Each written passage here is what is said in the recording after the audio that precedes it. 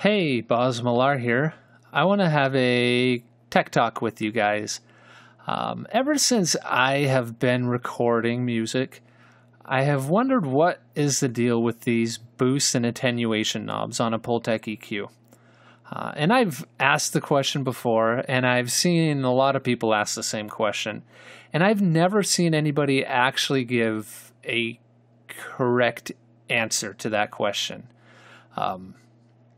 So what I wanted to do here is, once and for all, answer this question. What is the deal with the boost and attenuation knobs on a Pultec EQ, and why does anybody care about them? All right? So, for this example, I'm going to be using this plugin for a couple of reasons. One, it's free. It's by Ignite Amps. So you can, follow along. You can go download this and try it out for yourself. And for two, because it actually does it correctly. I've seen a lot of, especially in the free domain, I've seen a lot of free Pultec EQ plugins that actually don't do it right at all. The boost and attenuation knobs don't actually do what they're supposed to do. So you're not going to get that Pultec effect without the knobs actually working the way a Pultec EQ works. So I'm going to show you why and show you what's going on under the hood. So first things first, let's take a look. We're going to try to recreate these filters with re-EQ and see if it works. First thing we're going to do is we're going to check the boost. Okay, so obviously you look at that and it's a low shelf filter. Okay, nothing too crazy about that. It's about what we expected. So let's try the attenuation knob. We have another low shelf filter. It's slightly different. It's not exactly the same. You can see this is a higher frequency. This is a little lower, but not a huge difference. So first things first, I wanted to copy those curves in re-EQ. So the green graph shows what we're getting here, and the red graph shows what we have in the plugin. All right, so that's pretty similar. We have a low shelf here, and we have a low shelf here. And I try to get them to match up. It's not exact, but it's pretty close. This is just kind of a brief overview. I'm not going to go into any of the analog emulation stuff. Okay, so we have our boost filter. We have our attenuation filter. Okay, so we have these two filters that are the same in both plugins. However, when we add them together, when you have both of them on, this is the curve we get in re-EQ.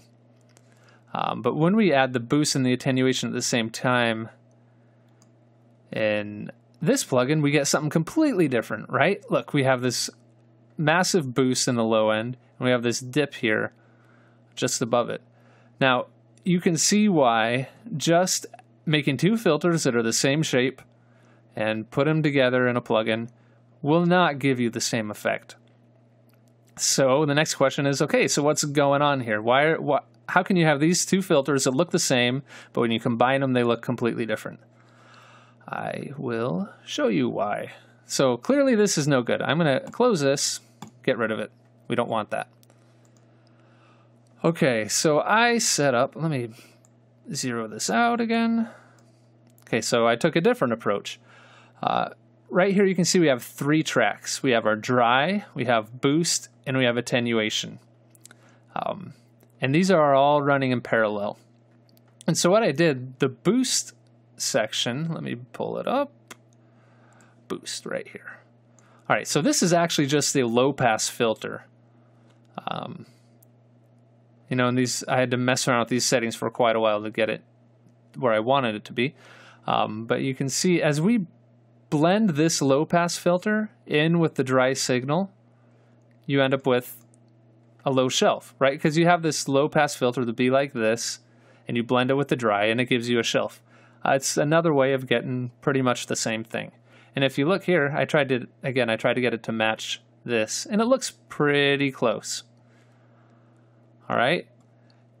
Now for the attenuation, you can do the same thing. You send it to another track in parallel and you give it a low pass filter. Let me pull it up. And you end up with, oh, sorry, one other thing is you invert the polarity. That's kind of an important step because we don't want to add this low pass filter to the dry. We want to subtract it. So if we invert the polarity, we can do that.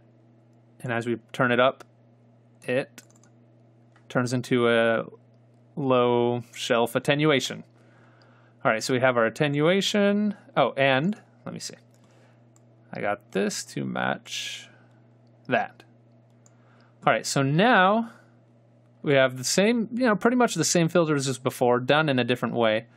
However, when you combine them together, hey, look, these two filters in parallel give a very similar, not exact, shape as this plugin. So what do we learn from this? I mean, obviously there's a little more going on here. Again, I'm not trying to match this exactly. I'm just trying to show you the general idea. But basically the idea is in a Pultec filter EQ, you don't have, it doesn't work the same way as your standard series parametric EQ. This is called a parallel EQ.